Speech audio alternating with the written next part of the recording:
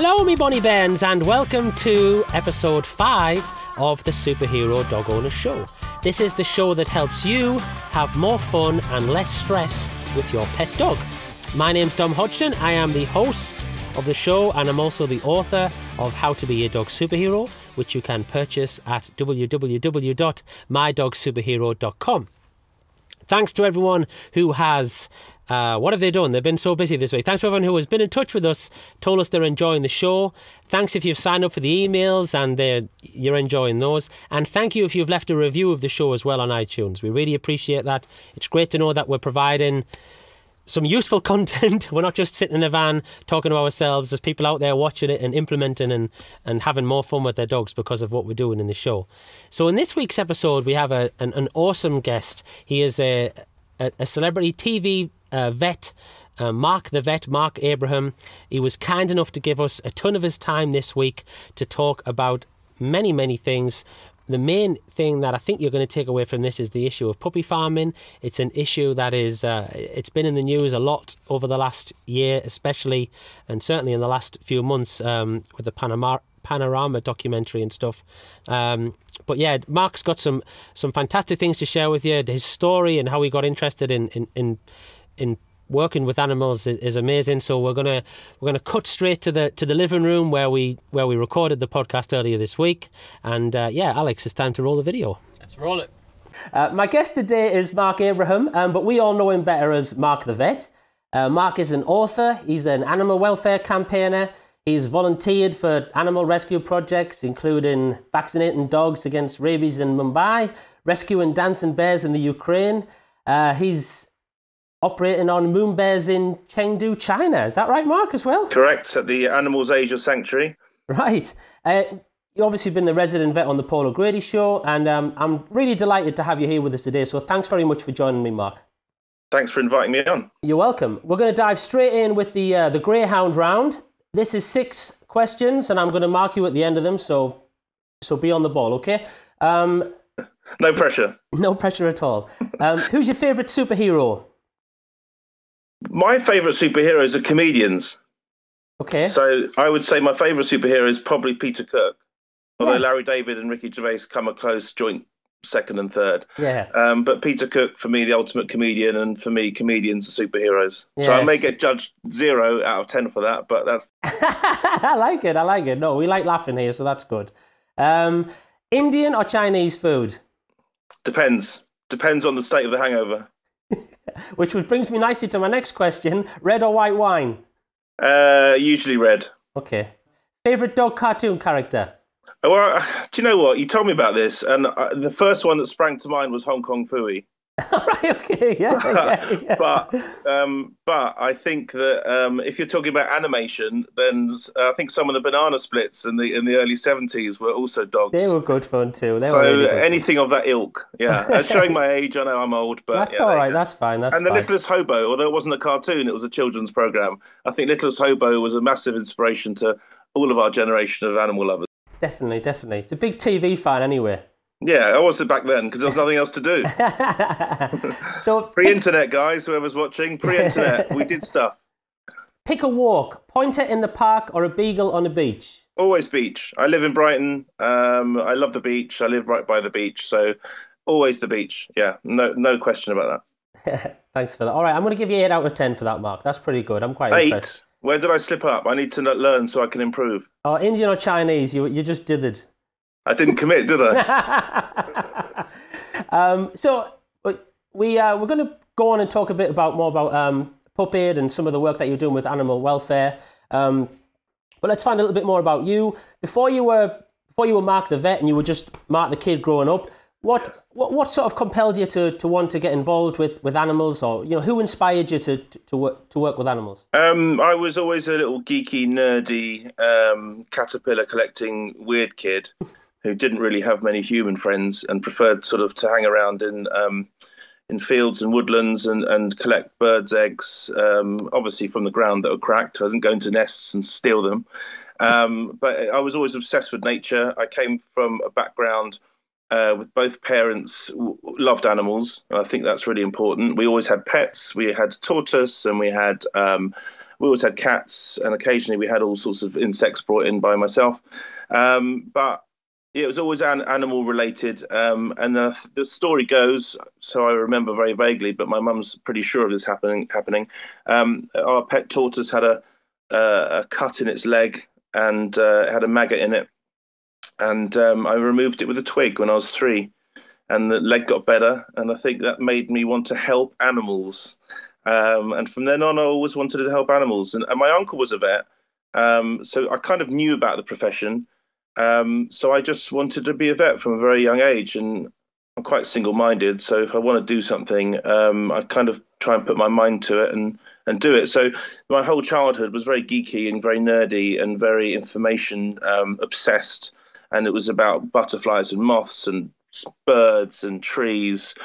And that extended to capital cities and flags of aeroplanes and anything sort of information hoarding I loved. And I draw as well. I'm called Marc because I'm named after Marc Chagall, the artist, because my dad was a painter. So I used to draw everything as well. So it was like collecting and drawing and birds and butterflies. And it was just a really geeky, nerdy childhood that I loved homework. I couldn't do enough homework. And then when I finished homework, I used to invent more homework. So yeah, I was, in terms of being a child, I was the least rebellious child you could possibly imagine. and I got straight A's and good results because I just loved working. Yeah, and I had to be a vet. That was the only thing I wanted to do. Brilliant, brilliant. Right. So it all started with a tortoise. It all started with a tortoise, yeah. Fantastic. So you just mentioned about your sort of single-mindedness and stuff, and that's something that as I've been doing a bit of research for the interview, I kind of picked up on. You're incredibly passionate about animal welfare, and the list of charities that you're patron of is long and varied, from the Oldies Club to the Labrador Retrievers, the Mayu Home. I'm guessing if there was more hours in the day, you would support even more animal welfare issues. So is that where the drive comes from? You feel like you want to help as many causes as you can? Yeah, kind of. I think my background plays a lot to do with this because I come from a family of, on one side, sort of Holocaust survivors, and on one side, sort of Spanish Inquisition survivors many, many years ago. So, my grandma who escaped the Holocaust, she's still alive. She's 96. So I've got it in me sort of to always, I guess, be aware of the underdog and looking out for the underdog and sort of standing up for fairness in a way. So for me, campaigning isn't really campaigning. It's just standing up for the little guys who haven't got a voice. And that's usually the most vulnerable in society, in this case, animals. And I just find it impossible to say no, first of all. If I like a charity or if I like a campaign, I'll do what I can to help it, because every animal deserves a chance. It sounds very cliche, but it's true. So yeah, whether it's moon bears in China or it's, as you said, the bears in the Ukraine, or traveled all around the world doing stuff, they're all animals and they all deserve to be happy and healthy and their welfare needs provided and satisfied. So I try and do as much as possible, and I love it as well. It's not like it's a chore. I actually really enjoy it. So I think the background of always sort of, pardon the pun, looking out for the underdog kind of drives me, because I also played a lot of chess when I was younger, and I think that develops your brain into being quite strategic. So you don't really take no for an answer, and you don't really think an obstruction or someone getting in the way is going to end your sort of path of campaigning, if you like. It just makes you think, okay, why have they done that? There must be a reason for that, because all you're doing at the end of the day is carving a way for the animals to have a better existence. So if someone's getting in the way of that, and it happens a lot, sometimes 10 times a day, there's usually a reason for that. It's usually a vested interest of some sort, or some relationship with maybe a pet food company, or often you never know, maybe for a year or 2 years or 3 years, and then after a while it's like, oh, that's why that happened then. So there's always a reason, but they're in the wrong. If anyone obstructs sort of animal welfare, what do you call it, sort of some sort of positive change, it can very, very rarely be justified. So you're trying to, sort of investigate, and you're trying to expose, and you're Find a way trying to around it, aren't you? basically understand why that person, organization, individual, MP, doesn't matter, is behaving in that way. And there's usually a reason. Yeah. And you've done a pretty good job so far of finding a way around, and being determined and with the Pupaid thing, which we're going to talk about now. Sure. There's been a lot of press coverage over the last month or so with the Panorama program that I know you played a part in as well, when it was exposing the puppy farms. And so could you tell us the story about how you first became aware of puppy farms and how you got into all that? Yeah, absolutely. I was a practicing vet, as I am now. I don't do as much now, which is a shame. I miss it, but I'm in obviously Westminster a lot and doing other stuff, all animal welfare related. But I was running an emergency clinic in Brighton, and for those of you who don't know, emergency clinics sort of are subscribed to by surrounding practices. So that we provided an out-of-hours service, which means that the vets can have a nights off and weekends off, and we concentrate on the emergencies and hospitalisation. And it was on a Friday night. I came in to do my night shift at 6 p.m. and 7 puppies came in, all on drips, one from each sort of subscribing practice. And they all were suffering from parvovirus, which is a disgusting, horrific, and quite shocking disease that really, really young puppies suffer from. It rips their insides to pieces. They vomit, diarrhea, classically with blood in, and they don't usually last more than 24 hours if they've got it. It's all about detecting it early. It's all about getting the treatment on board, taking the pain away. It's very, very painful. And it's a classic disease that's sort of caught, if you like, and transmitted on puppy farms or commercial breeders, or even non-commercial breeders, but with poor husbandry, commonly with puppies bred on and born on straw or shavings, not the classic home environment that's hygienic. So that was the first alarm bell. It's like, how can 7 puppies come in with this disease when normally in a practice you see one a month maybe, or one every few weeks? So that was alarm bells. So I kind of rang all these owners up and said, where did you get the puppies from? And it was all from the same place. Some were from the same litter. And it was a puppy farm dealer just outside Brighton who was buying them in from a puppy farm in Wales. But the crucial point of the story is the puppy farm in Wales was licensed and legal, and the puppy farm dealer was also licensed and legal. So what shocked me, I didn't really realise the scale of how puppies came to market, if you like, and how they can come from Wales to Brighton and still be 8 weeks old. How can that be justified? But also the fact that it was legal, it was legitimised. So I kind of looked into it and was shocked. And I still am a pet industry professional, if you like, and didn't know enough, even with what I was doing. So I thought, if I don't know, then how can the public make an informed decision, with all due respect? So I set about educating. And so Pupaid started really as a dog show. It was a celebrity judged dog show in Brighton, with well-known personalities and TV people and MPs who judged this fun dog show and raised awareness about the correct way to choose a dog, which is obviously to see it with its mum if you want a puppy, or to go to a rescue. That's it. So you don't go to dealers, and you don't go to pet shops and garden centres and anywhere without the mum. It's also important to realise that rescue centres have puppies too. So this was like quite a crucial sort of mission statement, if you like, which hasn't changed since 2009 when we started Pupaid. First dog show was fun. It was kind of a success. I lost a lot of money personally because I didn't know what I was doing. It was just me organising it, and I was organising trade stands, and all sorts of things went horrifically wrong that I ended up paying for. But I knew on the day that there was something in it, and we had live music, and we had, as I say, trade stand personalities. Michael Watson, the boxer who was brain damaged by Chris Eubank, he judged best boxer dog. And I think that was the moment I realised that there's definitely something in this, because people came from a long way with their boxers to be judged by him. Yeah. And then the most poignant part of the day, which we still do, is the parade of the ex-breeding bitches rescued from puppy farms. So it's like everyone's having fun, and then there's a really serious bit which people take home with them. And then after a couple of years, Meg Matthews came on board, Noel Gallagher's ex-wife. She had a puppy farm Boston Terrier that needed £5,000 worth of corrective surgery. So she was angry and she wanted to help. And we both decided, I'm from Northwest London, so we both decided to move Pupaid to Northwest London. So it went to Primrose Hill, where it still is every September. And it's just become bigger and bigger and bigger. And now we have sort of 80 trade stands, and thousands of people came last year. We still have the parade of ex-breeding bitches. We have vegan food. We have like proper live music festival stage. Have a go agility. There's another show coming up this year. There's another one planned? 3rd of September. And in Primrose Hill. And it's a free show. We rely on our sponsors, who are fantastic, and our main sponsor is Barking Heads Dog Food. And really it's a one-day festival for dog lovers. There's fantastic sort of boutique trade stands. And then we still have the sort of parade of ex-breeding bitches. But the celebrities that have attended in the last few years, like Ricky Gervais and Liam Gallagher and Brian May, Sarah Harding, Elle Macpherson, Rachel Riley, Susie Dent, Sue Perkins, Peter Egan, obviously. It's just unbelievable now.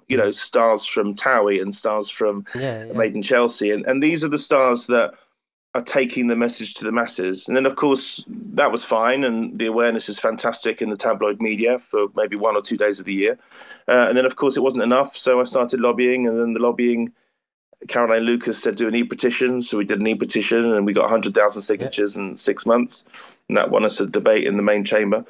3-hour debate, and that kind of flushed out the bad guys, because all the MPs voted unanimously for a ban on puppies without their mums, which is third-party sales. But the government front bench didn't like that, and they said, let's just keep things kind of as they are.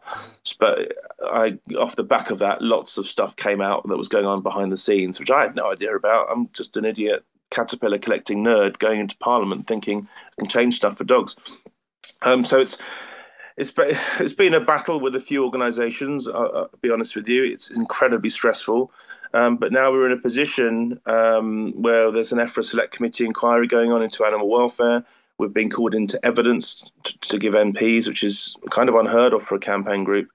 We're providing documents and launches in Parliament and drop-in sessions for MPs, and surveys and data and all sorts of things happening, reports. So slowly but surely, I have a fantastic coalition I work with, including Cariad and the Carlton Index and people like Julia Carr. And we work under the radar. We're not there to sort of grab headlines for what we do. We're just there to save the dogs. And again, it sounds quite cliche, but it's quite a simple solution to end puppy farming. And that's basically to open up the puppy farms and turn them into sort of large-scale ethical breeders, whether they're 200 breeding bitches or 10. It doesn't matter. If you can see the pup with the mum, there's enrichment programs for each puppy. They get exercise, it's staffed, the food is decent food, and the water is clean, and there's lighting, and there's ventilation. It doesn't matter where they're bred, as long as they're bred responsibly, and the puppies they produce that enter our society are well adjusted, and of course their mums are not bred to death. So there is a solution, but it's the organisations and the individuals who think that dealing and legitimising dealing and pet shops and all these third-party ways of selling are appropriate and justified, are obstructing any possible progress in animal welfare. And it's very, very sad. And that's what we're up against every day as campaigners. So say there's a family out there now, they're listening to the podcast, they're thinking about getting a dog or a puppy. What can they do? Tell them what they definitely should do to ensure that they don't get a puppy bred farm and they get a nice, healthy, happy puppy. Yeah, I mean, it's very straightforward, really. I mean, first of all, you do your research. Second of all, you go along to the breeder, preferably at sort of 5 weeks or 4 weeks. The puppies are that old. You have a first viewing, so there's no chance you're going to come away with one. The breeder vets you. You vet them, lots of questions, you think about it, and then you maybe reserve one, and you go back at 8 weeks or 9 weeks, and you come away with it then. The problem is, that's if you're buying a well-bred puppy. My first choice would always be to recommend going to a rescue centre. Go to your local rescue centre. There's puppies there, as we said before, but there's also dogs that are there as a result of broken homes, or people with no money, or people that have gone into temporary accommodation, or people that have died. These are dogs that are chipped. They're usually neutered. They're vaccinated. They're wormed. They're fleed. They're usually house trained.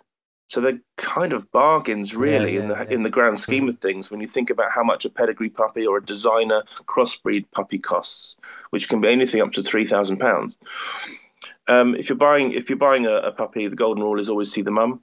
The government's advice is to always see the mum. However, the same government's always also licensing establishments to sell the puppy hundreds of miles from the mum. So that's where the hypocrisy and the confusion lies, right at the top of the pyramid.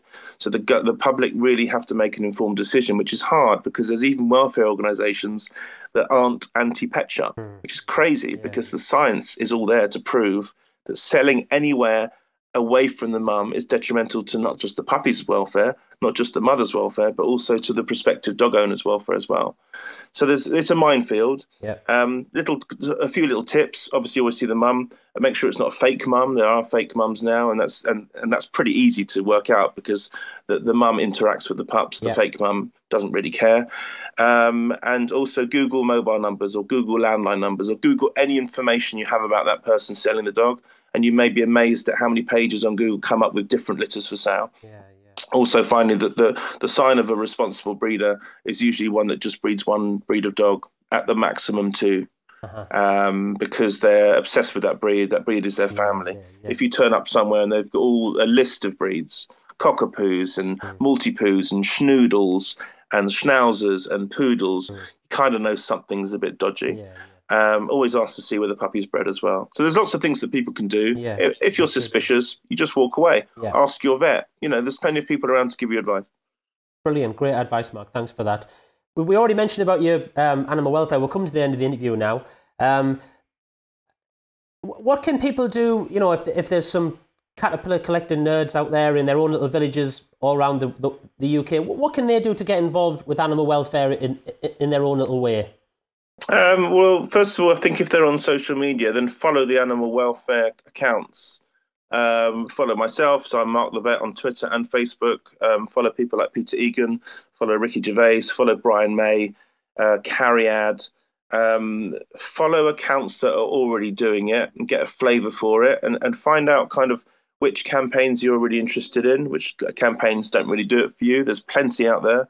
From the Yulin Dog Meat Festival to SeaWorld to the Taji Dolphins, captive lion, trophy hunting, canned hunting, lion petting.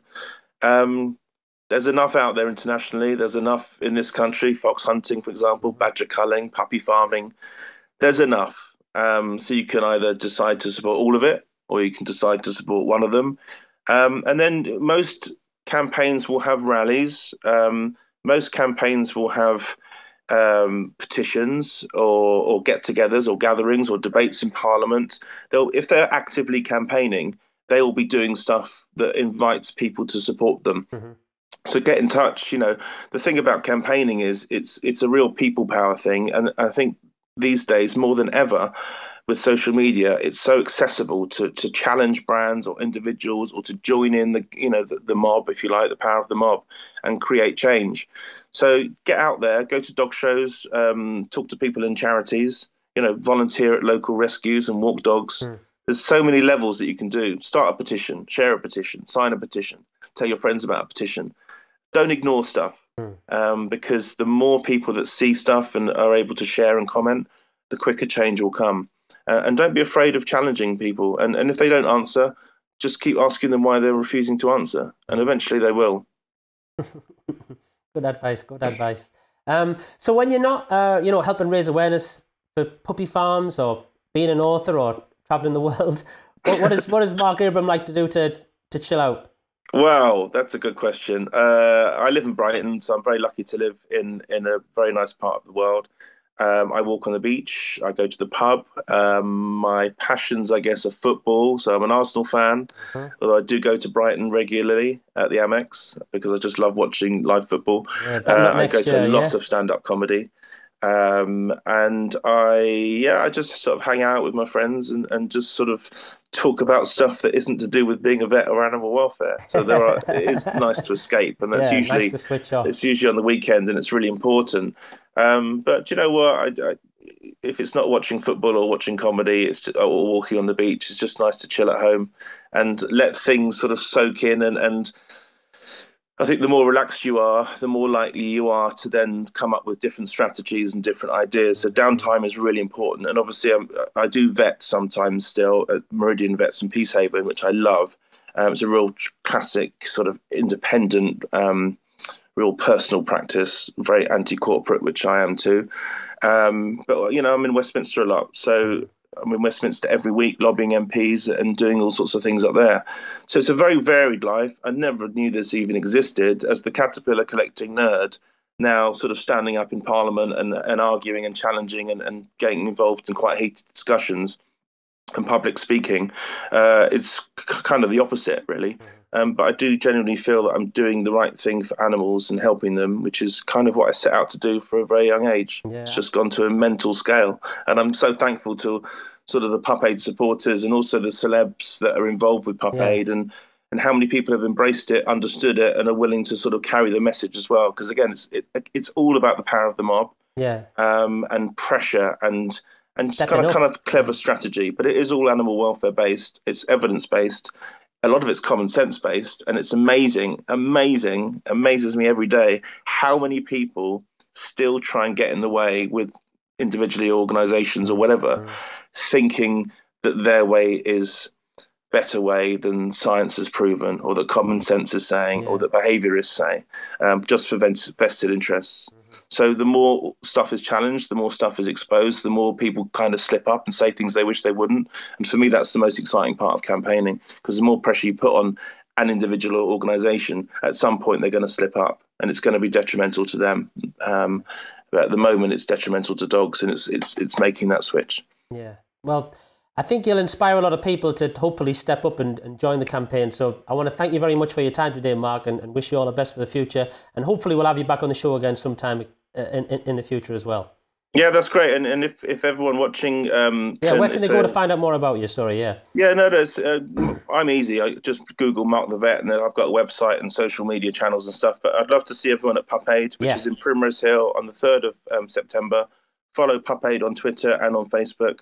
And come along and be a part of animal welfare awareness and change, and meet a bunch of people. That sounds a bit American. Meet a bunch of people who care and who have empathy and compassion and genuinely want to improve the world for the animals that kind of are our pets, but they also help us. Dogs are sniffer dogs, and they detect epilepsy, and they're guide dogs, hearing dogs, assistance dogs.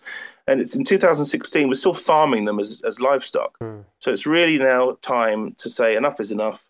Let's prioritize the welfare of the animals that are helping us, and support them as much as we can. And that's what Pupaid is aiming to do. And if anyone wants to get on board, you're more than welcome. Brilliant. Well, thanks very much again for your time. I'll put those links in the show notes as well underneath, so people can come along and cool. Thank see you then as well. So thanks again for your time, Mark. My pleasure. Take care. You too. Take care. Thanks again. Bye-bye.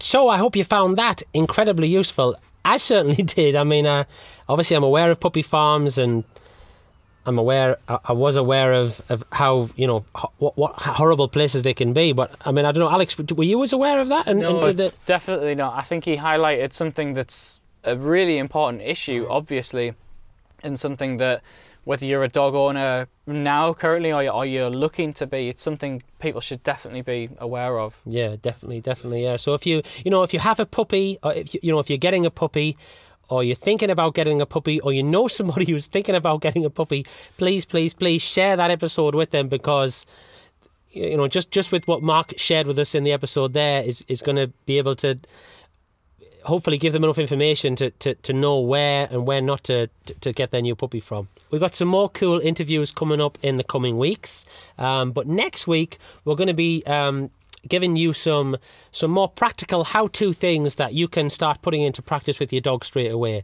I know a lot of you have been trying to find the dog's kryptonite. You've been having a lot of fun. Some people haven't had as much success as others. We'll be talking about that as well, which is to be expected. Nobody's dog looks at them like they're a superhero the first time they try to play with them. So in next week's episode, we're going to be giving you some more practical how-to things, tips of how you can kickstart your dog training, really. Yeah, I know you, obviously, if you've been watching the show, and we're 6 episodes in almost, and if you've been watching the show this long, hopefully you're on board with what we're talking about. You want to have more fun with your pet dog. So in next week's episode, we're going to give you some practical tips to kickstart your dog training and really help you get started and having more fun and and less stress on your daily dog walks. So please, if you're enjoying the show, don't forget to subscribe and leave us a review on iTunes as well. That's it for this week. Thanks for your time, Alex. Thank you guys for watching, and if we don't see you through the week, then we'll see you through the window. See you next time.